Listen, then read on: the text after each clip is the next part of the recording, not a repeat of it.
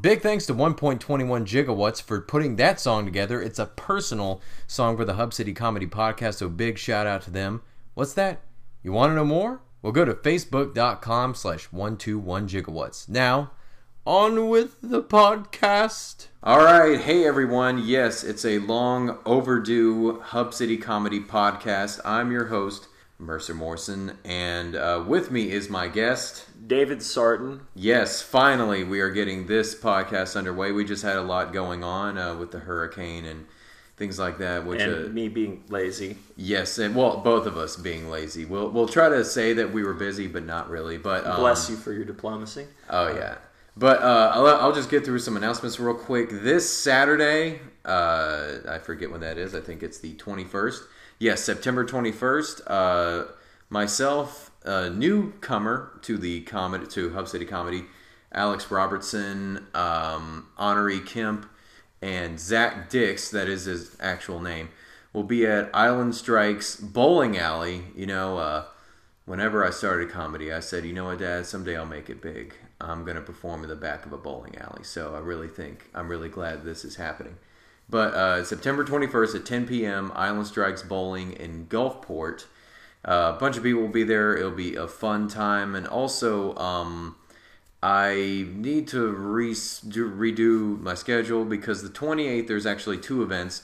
One of them is at the Big Easy Tavern in Pensacola, and Brittany Purvis will be there, and maybe myself, but I just remembered I accidentally signed on for this soul poetry thing that someone invited me to on the 28th as well. And then on the 29th is Alchemy Tavern, which Brittany Purvis and I will both be at in Mobile. But you can find all of this on facebook.com/HubCityComedy, or HubCityComedy.com. Thanks for listening. Oh, wait, no, we have a podcast to do. All right, David, do you have anything? Yeah, my next big thing that I'm going to be doing, I'm going to be participating in the Southeastern Comedy Arts Festival. That's going on October the 26th and the 27th. That's a weekend. And that's happening at the University of Mississippi up in Oxford.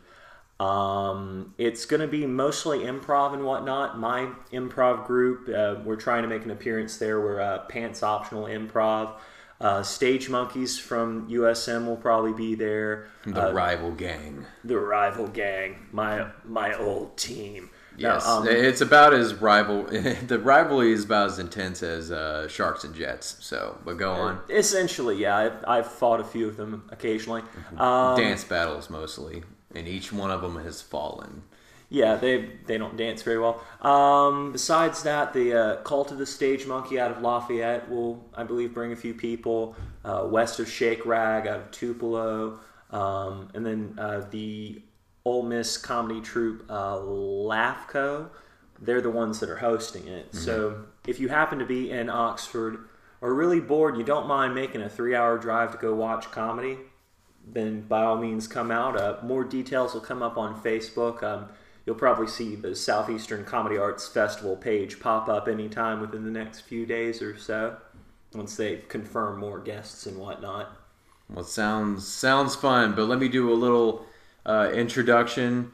You may have heard me put them on Facebook saying that there will be a podcast, but it's been long overdue. But you've met Derek Copswa, now meet the man that sleeps 10 feet away from him. That's right, and we are on location in Derek and David's apartment. Yeah, they're little...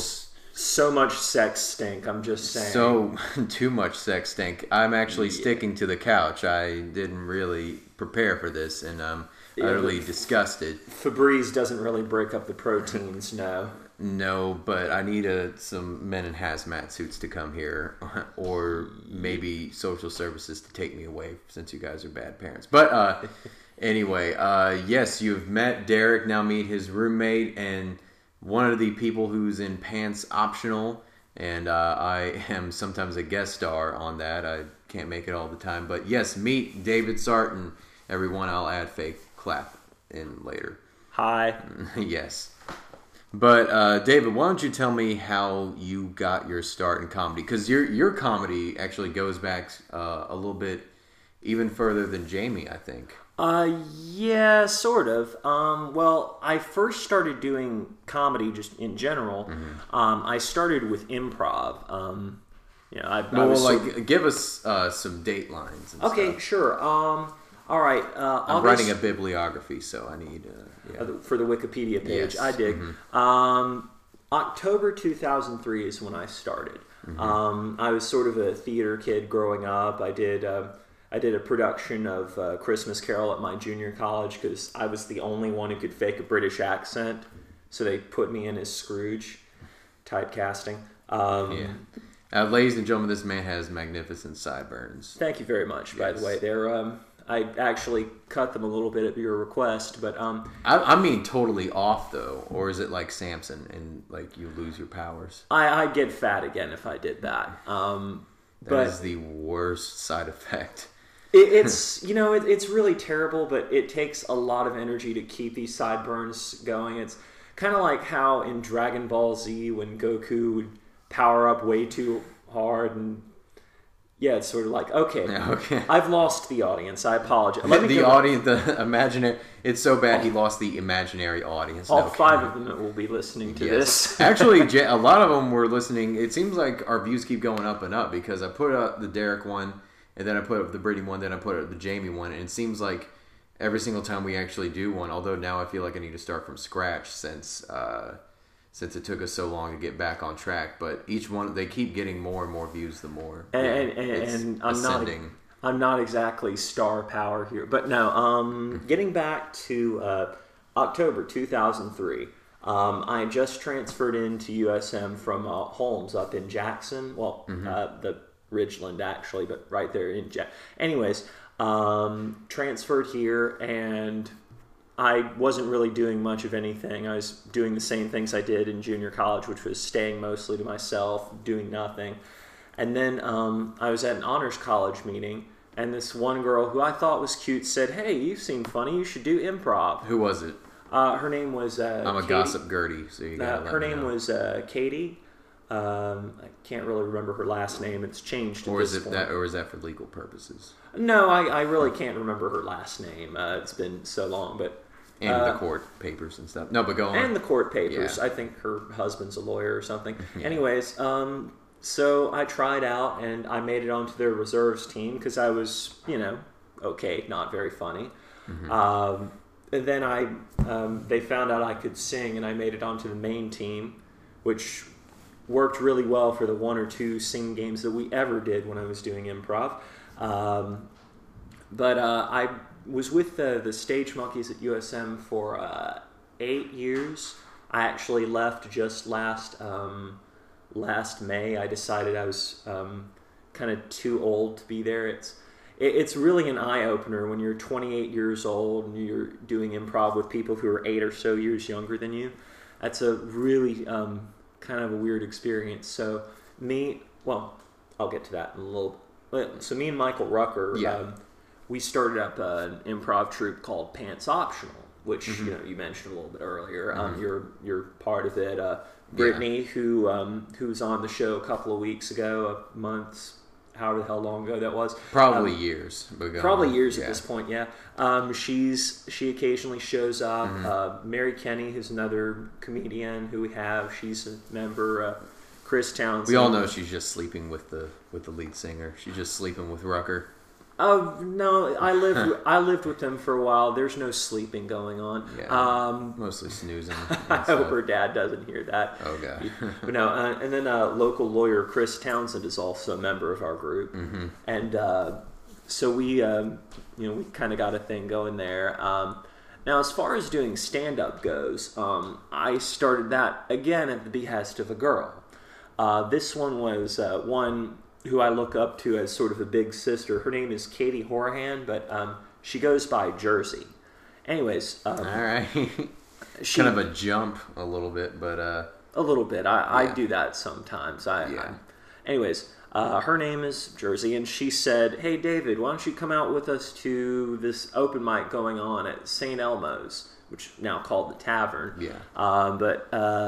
So I did this open mic. It was me, Jersey, and this other friend of ours, Sean Cox. And I did a 2-minute set. Not to be confused with the famous Southern Miss announcer, John Cox. You know, I made that mistake a few times. Like, I really did. When I first heard John Cox, I thought, holy shit, I know that guy. I have no idea who John Cox is, though. I know who he is. I don't know. Yeah. Anyways. I saw him in public. Like, you had to point me out to him in public. But I know the voice. If he spoke, I would know exactly who it is. But go on. I'm imagining Sean. He has a face for radio. Anyways, yes. Me, Sean, and Jersey, we did this open mic. And I did 2 minutes, sort of riffed, did a really lame reference to the 40-year-old virgin, and got a laugh or two, and realized, hey, I could do this for a while. That's how I got started doing stand-up. That was... I have no idea what part of 2005 that was. It was all a blur to me, man. It really was. 2005 was kind of a blurry year, you know. Those are the heroin years. Well, yeah, I did a lot of heroin post-Katrina. What can I say? But yeah, that's how I sort of got my start. As a and your result track marks. No, but go on. Oh yeah, the track marks came from. It was the best of times, and it was the needless of times. But it was all in vain, wasn't it? The folks at home can't really tell, but I'm staring daggers at Mercer right now. See it. That's why. That's because you beat me to the punchline. That was nervous laughter. That was a little bit. But yeah, that's how I got my start, as a result of women saying, "Hey, you're funny. You should do this." But didn't you say you also? When did you transition from the Tavern to the Thirsty Hippo? Well, it was almost immediately, actually. We only did the one open mic at the Tavern St. Elmo's because it was just a random one-off open mic they had. Jersey then dragged me the following Wednesday to the open mic at the Thirsty Hippo, and it was the most awkward fucking experience. I'm sure you remember what it's like, but to let those of you at home know what it's like. Okay. Imagine, if you will, about 5 or 6 dudes, one lady. The dudes know so either... the one dude could be a lady. Possibly. Yes. I couldn't really tell. I didn't get a close enough look. Oh, But no, doing really mediocre to awful covers. And then you have 2 or 3 people, dick jokes. There's a reason we went to Shenanigans immediately after every performance. It's the Hippo, which actually continues to this day because I heard you went to Shenanigans after this latest. Yes, open mic. I did actually. I got randomly dragged out by 3 of the 3 women. Women can just convince you to do shit. I really don't have much self-control. I think that's why I got so fat for such a long time. But yeah, it's apparently whenever I have a bad night, I just go to a karaoke place like Shenanigans, and hey, I sang this song that someone else did, and I did okay. Maybe I'm not a bad performer. Yeah, but getting back to the Thirsty Hippo thing, it's a nightmare, a waking nightmare. Yeah, it was. To be fair, it was fun. Brad, one of the guys who owned it, he was very decent to us. He would always try and make it so that, or at least for a time, he tried to make it so that all the comedians performed together, because it is really awkward to go right after a musician has performed, because you'll hear this one woman who has these great soul-wrenching songs, and then I come on stage and talk about how Donkey Kong's like Reaganomics. That doesn't really play very well. No, it doesn't. It's not like, I'm gonna share you this song. I was in a deep, dark place. And you walk up there, it's like, oh, man, let me tell you about my balls. And, like, it's literally just like that awkward of a transition. Well, coincidentally, that was actually the first open mic I did. Speaking of getting your heart torn out, oh, my balls. Speaking of taking it nice and slow, I was with your mother last night. Oh, snap. No. That's not true. I've never known to touch a woman. The Thirsty Hippo. I sometimes miss them because, like, that was one of the only seedy bars it wasn't, like, seedy in the sense of, like, danger. It was just seedy in the fact, like, the way it was built. Like, you went down sort of this narrow corridor into this sort of darkened room. And I've been to the new Thirsty Hippo, and it's cool and everything. I like what they're doing now. Mm-hmm. But I really miss the old Thirsty Hippo. There was just this atmosphere about it, and I'm gonna in the courtyard, in the courtyard where people could smoke. But I will never forget the worst part about going to the Hippo for me was it was one of the places where people would go when they wanted to smoke inside a bar. So every time smoking isn't cool, kids. No, it's really it's not. But going into this smoke-filled bar, I would never leave with my eyes not burning. Okay, I don't like a weekend in Cancun to me. Oh my, no. Yeah, sorry. There's no real joke to that. It's just I hate performing in bars where people smoke. Nothing against people who smoke. It's just everything against people who smoke. Well, everything's already against people who smoke. I feel it would be bad if I piled shit onto them. Yeah, I kind of have the same problem as well whenever I perform in bars. I mean, it didn't bother me too much, but I will sort of miss. And plus, it was downtown, and I really haven't had a chance to explore the new Thirsty Hippo as much as I've wanted to. But so, how long were you? Did you go anywhere else besides the Hippo? Let's see. Let's see. Some other places I performed before I hooked up with Hub City Comedy. There was Mugshots. Oh, Mugshots. This was back before they burned down, yet mysteriously were able to get all the awards they got out of the building in time. Anyways, I'm not going to say anything about that for legal reasons. But no, I performed at Mugshots in an open mic. There was this one guy who was in a cover band called Hillcrest. And they would perform a lot of local stuff, and he hosted this open mic, and he told a bunch of us, hey, you should come out and do it. I did it one night, and midway through my set, this guy who, I kid you not, looked exactly like what Larry the Cable Guy would look like if he weren't a complete caricature but were an actual person. Right. And acted kind of like it too, and was not funny like it too. Jumps on stage, interrupts me, and tells me to get off stage. The audience booed him off stage, so that's when I realized the power of rock. So this was an open mic. So like no one that. But how'd you hear about it? That's what I'm trying to ask. It's more just I got dragged into it by a woman.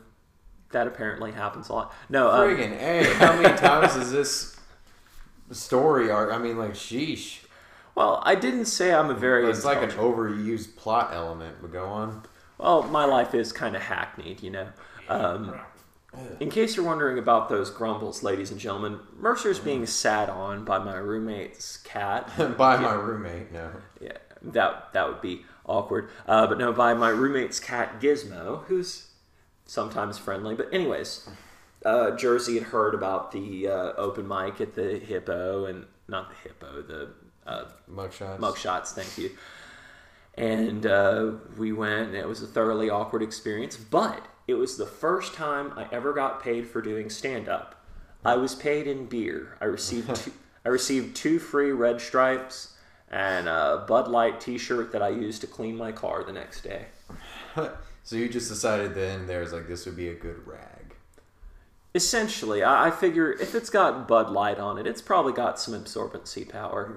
Yeah, true. But so how long in between? So was that your last gig before you decided to hook up with Hub City Comedy? No, actually, that was a long time ago. My hookup with Hub City Comedy, I remember the day, actually. It was December 20th, 2012. So this is a good 4 or 5 years after my 2012. 2010. I'm about to say like it's been a Mr. long day. Future. Yeah, I'm Doctor Who, but no, December 20th, 2010. It was my that was my 28th birthday. Me and a friend of mine, Christopher Napier, we went out to an open mic that was going on at the Martini Spot, now McGregor's Pub. Right.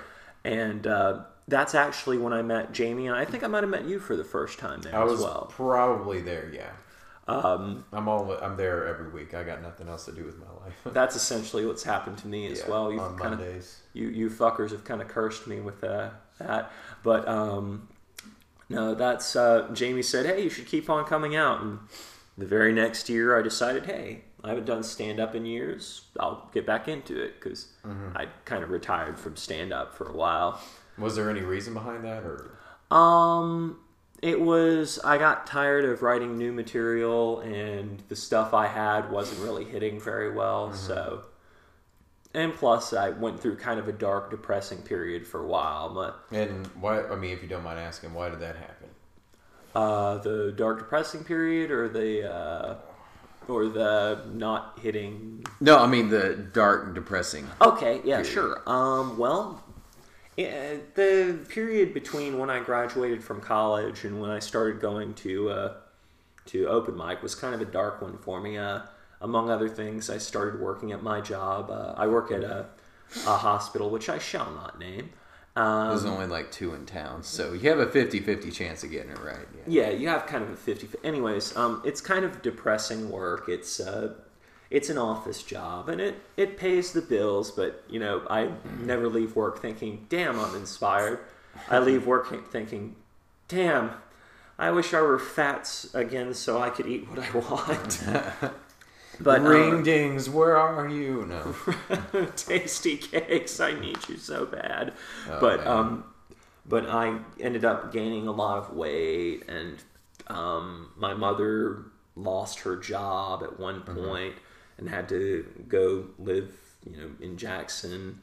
And then my mom had a heart attack in 2007, which really sidelined me for a while. But 2010 was kind of... By the way, guys, we have an open mic at Sideline... No, kidding, but go on. I'm sorry. You bastard. No, but, so, 2010 rolled around, and 2010 was actually sort of a rebirthing year for me. So there was a 3-year period where you kind of just went through some stuff. I went through some bad stuff, yeah. Had a brief fling with a girl, a brief relationship, but no romantic, stuff that really was built to last, unfortunately. Still haven't to this day, but that's another story. Anyways, 2010 is when I started changing my life up again. In fact, I remember the day was February the 21st was the day I first started exercising or living healthy again. And what caused you to finally be like, you know what, today's the day? Well, the previous weekend actually was February the 20th because the previous Sunday, I had, which was February the 14th, Valentine's Day, I went to my friend Stephen and Ginger's wedding. Oh, yeah. Yeah, but they were mutual actually, friend of ours. All right, oh, yes. Go on. But yeah, we were in the improv troupe together and also former roommates of mine and, good friends of mine. And I was at their wedding. I looked at a picture of myself, and I was pale and kind of obscuring the giant statue in the background, which was a very awkward and unpleasant experience. So I joined a program called Marathon Makeover, and I started exercising. And I think what kept me exercising is I paid $500 for this program, and I said, damn it, I'm not going to quit something I paid $500 for. Did a woman get you to go with the program? Hang on, let me think. The answer will probably be yes. Well, there's a woman that was heading it up, but... There you go. There's your answer. Yeah, that was kind of your answer. She was already married at that point, though, so I kind of shut off my radar to how I felt about her romantically, and she's cool people, by the way. But no, I ended up doing the marathon program. I've run a couple of marathons, lost a grand total of 70 pounds, and at the end of that year, hooked up with Hub City Comedy for the first time. Mm-hmm. And later on, started up an improv troupe with a good friend of mine. Had a few relationships that began and ended. Yeah, we've all done that. I mean, I've done the same as well. Maybe that's something we'll get into, but that's sort of your thing now. So that leads us to today, I guess. But what's been so far your favorite gig? My favorite gig, it'd probably have to be probably my favorite gig is one that I did in Ocean Springs. There's a place there called Mosaic's Tapas Bar. Mm-hmm. Tapas! I always have to emphasize that to people, because when I say I went to a tapas bar at work, my boss chastises me and suspends me for a day. And then he asks you where it is. Yeah, and then, I can't believe you, but what's that address again? No. And then when I tell them it's Ocean Springs, they fire me for sexual deviancy. What is that? What is up with that? Like, for some reason, I just hear like Gulfport, Ocean Springs, just anywhere on the coast is just like a brothel. Apparently, I've never even seen it, and I want someone to prove it. Okay, I'll be there this weekend. No, I lived on the coast for a brief time when I was a baby, and I never once experienced the nightlife then. I guess I was, too young, but no, it was a show in Ocean Springs at Mosaic's. The crowd was really receptive. I actually made one of my best friends. More like conceptive. I mean, sheesh. I see what you did there, you mother, father, Chinese dentist. But no, I actually met a very good friend of mine there for the first time, a girl named Vicky, who, if she's listening, hi Panda, how are you? Oh yeah. Mm-hmm. Yeah, she's sort of she comes to a lot of our comedy shows whenever they're on the coast. Yeah, good people, mm-hmm. But mainly just because I was surrounded by a lot of people that I enjoy being around. Mm-hmm. Like Derek was there. I think you were there at the first show. Oh yeah. Mm-hmm. You were. I believe Nathan was there as well. So God rest his soul. Yes, may he rest peacefully in whatever shithole town in Texas he's currently teaching in now. Yes. Hi, Nathan. How are you? It's like outside a really big city. I don't even know where it is. Well, maybe we'll like Skype combo him in one day. But that'd be nice. So you like that gig because of the camaraderie? Yeah, sentimental reasons. Yeah, definitely. Now, as far as a quality gig, one where I got a good response from the crowd, and one that I feel I did, one of the best shows I could, I guess I'd have to say the when I opened up for Sean Patton at what was once the Bottling Company. Mm-hmm. That was one of my favorites because it was me, David W. Smith. Who was the other guy? Was it Cassie? Was that his name? Cassie Hanahan or something? I wasn't there for that one. I forget where I was. Well, some guy from New Orleans. I think his name was Cassie. Really funny. And then, Sean, who utterly dominated the stage. And that's what I heard. I missed it. I think that may have been when I was visiting New York for.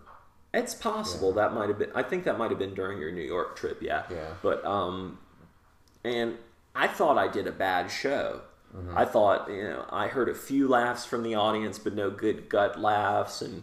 But a lot of people came up to me later on and said, "David, that was the best set I've ever seen you do," and that was, apparently that was nice. So, but yeah,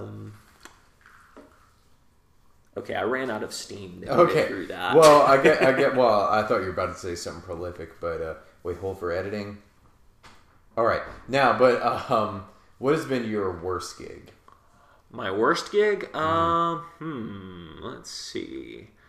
I know there's been one. Like one gig that you think about and you just don't even want to. I know exactly when it is. Mm-hmm. Well, I don't remember the exact date. Okay, so I don't know exactly when it is. Mm-hmm. But, okay, this was a Thirsty Hippo gig.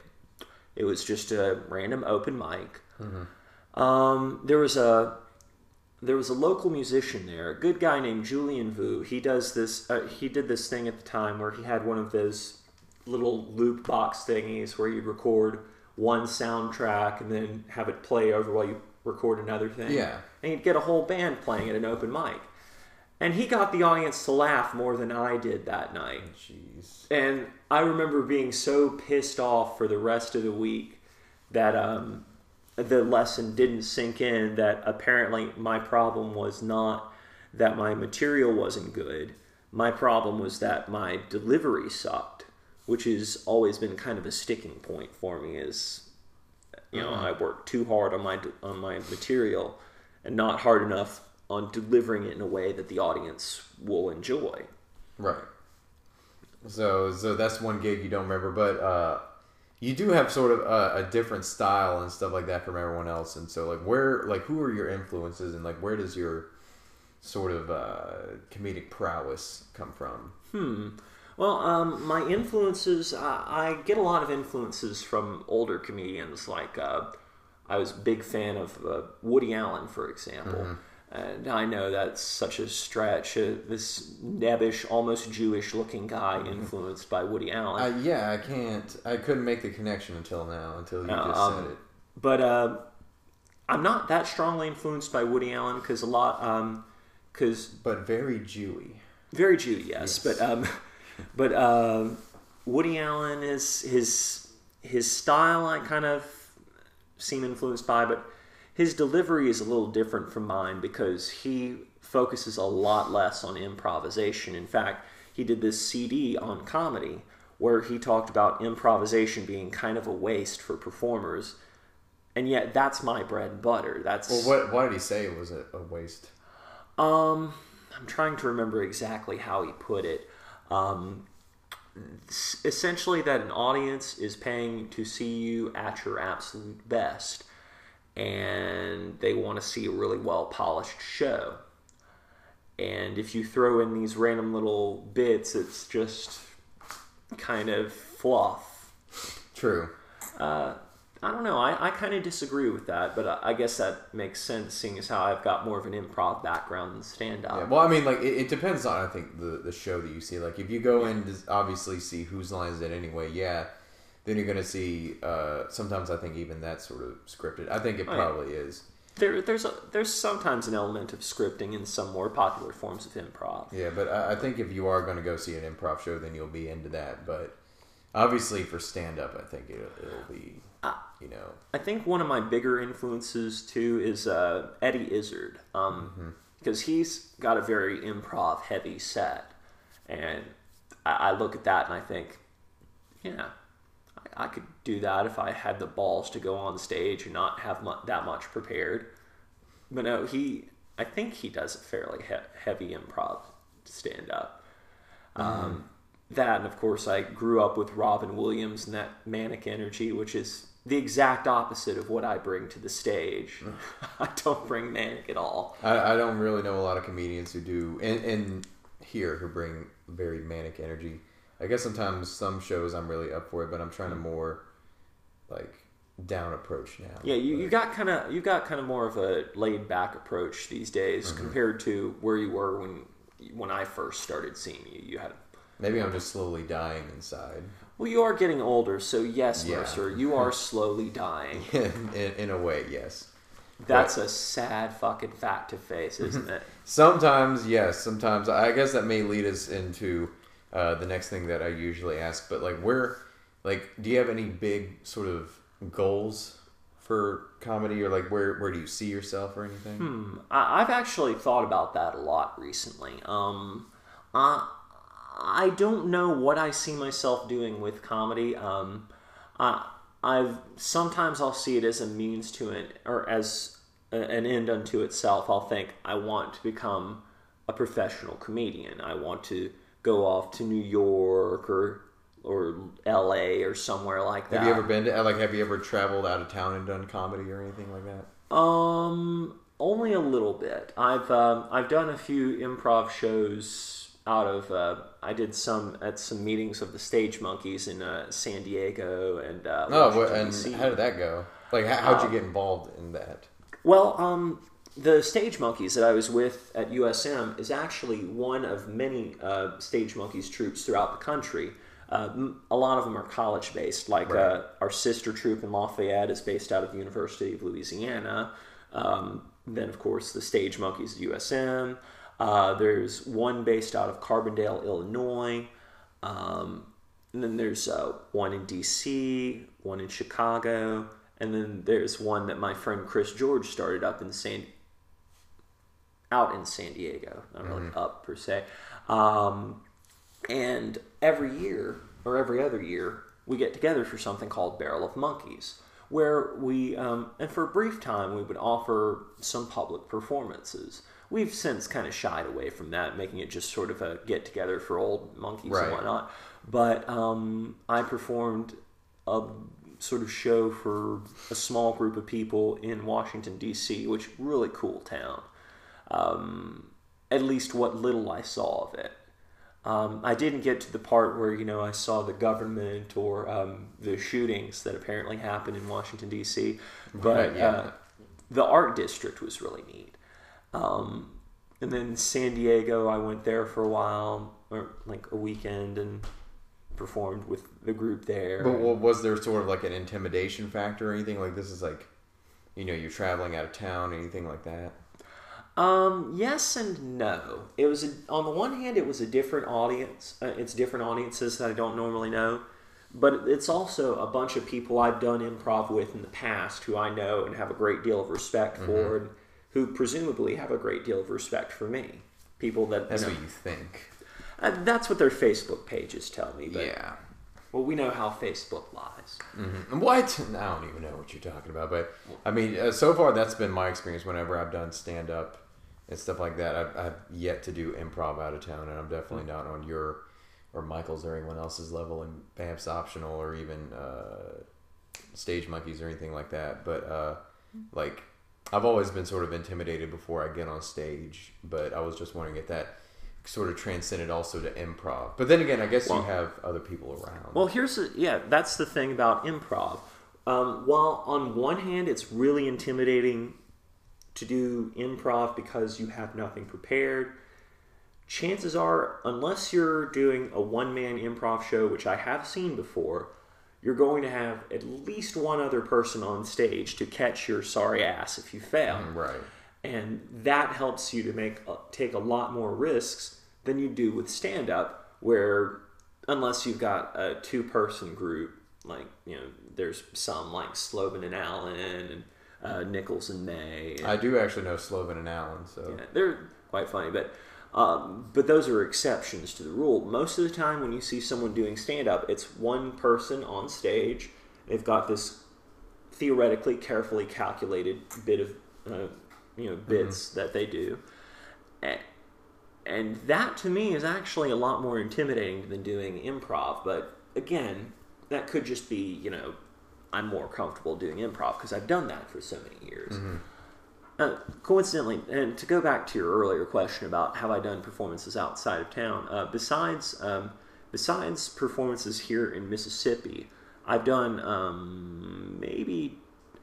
two stand-up performances outside of Mississippi, and those were both in Louisiana. right. The first at the where was it? At the La Nuit Theater, which is they had an open mic on. Yes, in New Orleans.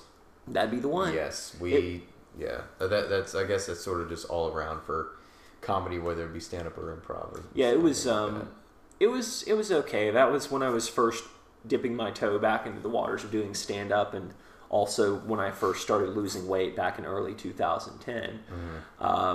It was okay, not great, but okay. And then I performed at the Southeastern Comedy Arts Festival in 2010, which was hosted in Lafayette. Right.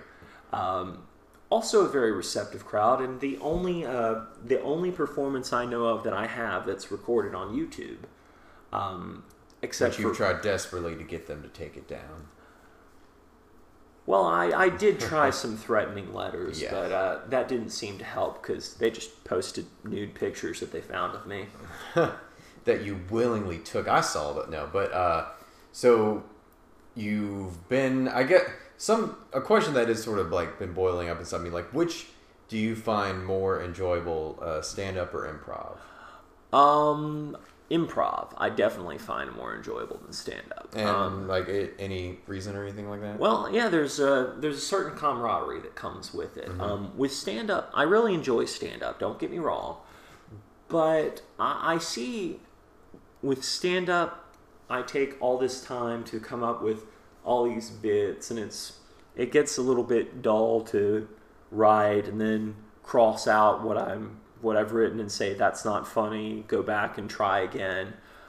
And it's a constant refreshing, trying to see if this bit needs to be edited or what. Meanwhile, with improv, it's a great building, community building type thing, because it's you and a bunch of people that you theoretically know and trust very well, like I do with like I did with the Stage Monkeys, like I do with Pants Optional. Right. There's a more community oriented thing. You've got this group of people who are friends, and you do improv together, and it's funny and it's great, and it feels good. And I feel like I'm funnier when I'm going off the cuff than I do when I'm going by scripted material. And again, that's probably just because that's most experience I've had with comedy. I think it's just a different amount of things. I mean, I'm nowhere near you guys are. I kind of have the opposite feeling. Like I do enjoy improv and stuff, but I guess I enjoy stand up a little more because it is sometimes the freedom of, if you have the momentum going, then you can improv off jokes here and there and kind of riff on the crowd and stuff. And but most of all, it's just you, and you're getting all the attention, and I love just getting it. No, but yeah, I think that's why we all do it, Mercer. Well, yeah, that is. We all just like that attention. It's not bad attention. Like the weird thing is for me is that I don't know how to deal with. I don't like negative attention. Like I don't like having sympathy towards me. I mean, I don't know if you're like this, and this is like completely off topic of what the podcast is, but I don't like any sympathy coming towards me, and I don't know how to deal with certain stuff. Like I always try to deal with it with sort of coping with it with humor. I don't know, and that could be a problem. I don't know if you have that. A little bit. A little bit. I think we all have a little bit of problem coping with people feeling bad for us. Yeah, because I mean, like you can't. I've spent the past 29 years of my life trying to accept the fact that people feel bad for me sometimes, and they have no reason to. Well, they might have some reason to. I do have kind of a pathetic life, but... I think we all... Yeah, none of us are rock stars. That's the weird thing, though. We think we live... People think that we're... I don't know. I've seen some of the people in our group who think they are. Who? Well, no, I'm not even going to ask you about it, because this isn't about gossip, but... I think we could, but Michael Rucker, that's such a rock star. That fucking faggot. Oh gosh, that guy, man, what a selfish a-hole. No kidding, but we do. I guess some people just get that sort of egotastic, and stuff. I mean, God knows, like if you do get on like the A level, like where so many have stood, like Steve Martin or Bill Cosby and people like that, like how they would act, because I mean, if you get a big head, like just being in the local scene, then you really don't have any hope. In comedy. And I desperately try and avoid that. I try and keep a very egalitarian view on things. Like I'm no better than anybody else who comes out and does stand up. I may have done this more for a longer time, but that doesn't mean crap, because I've known people who've been at my job for over a decade who absolutely suck at their job. People who I wouldn't want to register me for anything. Mm-hmm. Okay, that's sort of a non sequitur, and I apologize for that. No, but I mean, I guess I do see what you're saying. Like, you do have to keep a level head about your stuff, like no matter how, because I mean, like I think I've told many people this, like you can have just a string of open mics and gigs where it all goes well, everyone's laughing with you, you think you're on top of the world, and then you have that one gig or open mic where you just fall flat on your face, and you gotta prepare for that, because there have been times where I've gotten like a huge head by myself. Not like I don't have one already, ladies. But but I don't know. I get to this point where I think, like, you know what, man? Yeah, I should. Like my name should be on the marquee, even though we don't even have one. But then, like, my name should be on the one pamphlet that we hand out. Yeah. Can I get that back? That's what we always ask. Can you just look at that? It's laminated. I need that back. Yeah, maybe you could fax it to me later. No, but yeah, then I fall flat on my face on a gig or something like that. I kind of did it with I don't know. I did a gig in Perdido recently, and I was like on top of the world. Like I literally stayed out until about 3 a.m. literally just because people were passing me up left and right, and then I just I now get the feeling like, oh man, I'm gonna have to come down from this. And then the following Monday, I did the open mic, and only really one joke out of the two really socked everyone. The rest kind of got like pitter patters of laughs. But yeah, I find that open mic night is one of the ultimate equalizers because that's an ever changing crowd. If you do stand up, an open mic is the probably the best way you can find to cut your teeth and get yourself, right. in for it, because the crowds are constantly changing. Like, with the exception of a few regulars that come in, I almost never see the same people come in every week. Right. And it's, okay, I know that sounds stupid. Besides the people that come in every week, yeah. I don't see people come in every week. I never really realized that until you just pointed it out. The first rule of Tautology Club is the first rule of Tautology Club. But no, open mic is the ultimate equalizer because people are not necessarily there to see you. They're either there to drink, which happens a lot of times, right. which kind of happened to me last week. Yeah. Or they're there to see some other schmuck that they know who said, hey, you should come out and listen to me tell jokes. Or, hey, I should tell a joke before we go back to my place and have to do disgusting sex. I don't think that there's anything. Who have I done that to? I don't know. I don't know because they refuse to give their names. Yeah, they're on registries and stuff. But I guess where would you want Hub City Comedy to go? I'd like to see us do a lot more regional shows with other comedians around. I see that we already do quite a bit of stuff. I know I know a couple of the guys go out to Mobile and do a lot of shows with William Masters, which is cool. And we've done a lot of shows with Mac Hard, where's she based out of?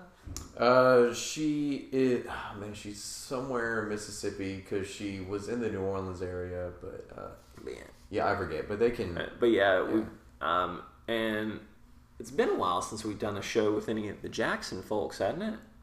Because I know we used to do quite a bit of shows here and there with them, guys like Mark Brooks and the Mark. I think is taking a break. And he's being called out on this podcast, viewed by 50 people at the most.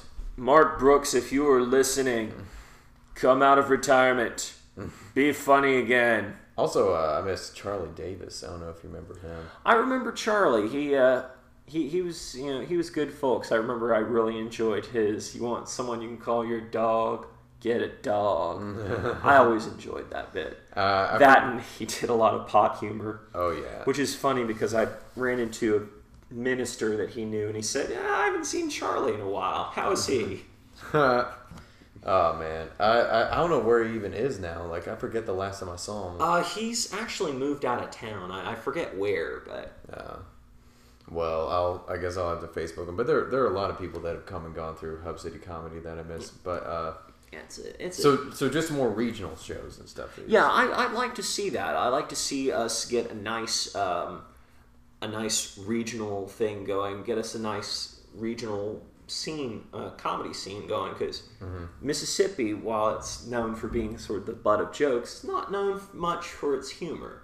In spite of the fact that at one point we had Bill Hicks. He's actually buried here in Mississippi. Yeah, been to his grave. I still haven't been there yet. I figure I need to bring enough. I need to get the guts to try acid first before I go visit his grave. Oh, you won't be able to find the town that he's buried in. It's so backwoods that they stop having street signs. Like my friend and I had to guess like halfway through the drive, like where that's in Leakesville, isn't it? Leakesville, yeah. Ugh, well, yeah. It wasn't halfway through. It was about like I don't know. We were almost there, and then we turned down the neighborhood, and then all of a sudden, all the street signs there were just none, and so we just had to guess the rest of the way through. And I don't know, but I guess that's a topic for a different time. But I guess we're done with the podcast. Dear Lord, was that a full hour? Well, no, it doesn't have to be. Thank God. Yeah, I can't talk for a full hour. No, but what was your what's the gig that you have going on? The Southeastern Comedy Arts Festival, CCAF. It's October the 26th and 27th, happening in Oxford, Mississippi at Ole Miss. Oh, almost forgot. There's also going to be an upcoming show with my improv troupe, Pants Optional. We don't really have a date hammered down yet, but we're going to be doing a crossover show with Long Shot Theater, which is an improv group based out of the coast. Got a couple of people I've done improv with, like Houston Longino, Rob Johnson, Herb Wilson. I know none of these names mean a damn thing to most of the people who are listening. Soon. They will. I'm trying to get as many people to listen as possible so they can say, hey, you name dropped me right there. Let's just go. Next time, let's just print out a list of just all regional comics. I'm going to print out all my Facebook friends, and if I happen to be on this show again next time, we'll tag them in the video when we put it on Facebook, and that's what we'll all do. But so that's going on. So that's what you got coming up, and there's a show this weekend, September 21st. I think it's actually the 22nd. You said it's on Saturday, right? Is it? Yeah, because today's the 19th. I don't even know the date of my own show. We're dating it. Today is the 19th, ladies and gentlemen. So yeah, the 22nd is this Saturday. Are you sure? I need to find my phone. I think so. Yeah, not even we know. We're comedians. We're not calendars. Yeah. What? Oh man, what the hell am I thinking? Yeah, it's September 22nd. I'm an idiot. But it's September 22nd at Island Strikes in Gulfport. It's going to be me, a newcomer, Alex Robertson. I need to stop touting him as that, but he's like the newest and been he's performing with us best for 7 thing. years. Yeah, but yeah, he's gotten up there. He's getting up there pretty fast. But Alex Robertson and Zach Dix, Honoree Kemp, and is hosted by Tommy Rustin. That's another name drop we can put in there. And that will be at 10 p.m. And then there are a few other shows. The Alchemy Tavern on the 29th. That's going to be with me, Brittany, and a few Pensacola Mobile comics.